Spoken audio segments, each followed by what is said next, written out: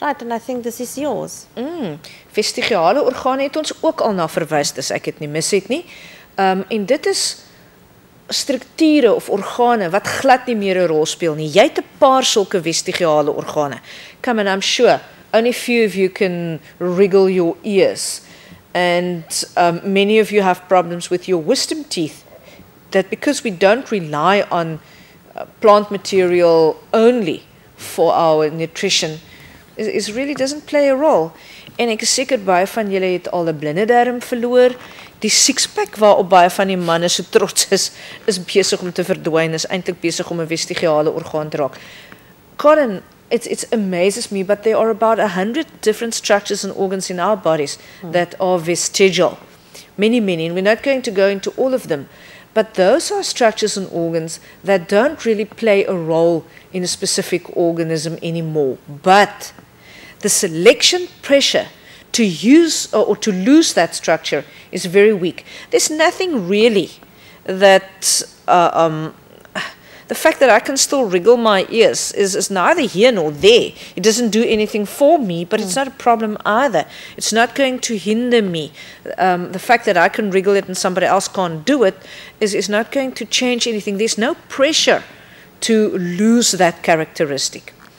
En ons het baie sulke strukture.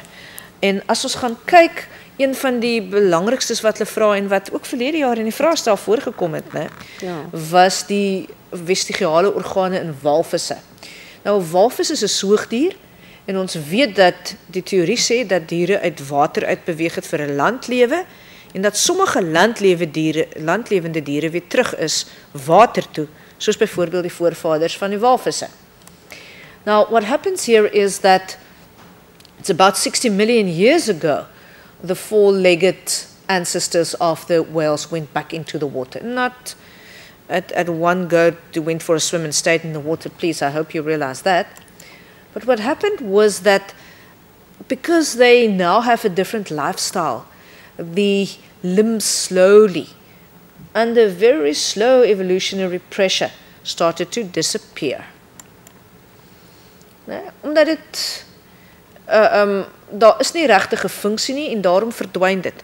Nou moet leerders baie mooi dink, ons is nou nie besig om Lamarck se use it or lose it hierso te vertel nie. It's simply that because of mutation, because of changes, it started to decrease in size. But it wasn't a problem for the whale because it didn't need it anymore. So it wasn't as if the whales with or the whales without were better or worse. It simply disappeared and it's not an issue anymore. It's a vestigial organ. There you can see the pelvic girdle, and there are even remains of the limbs left.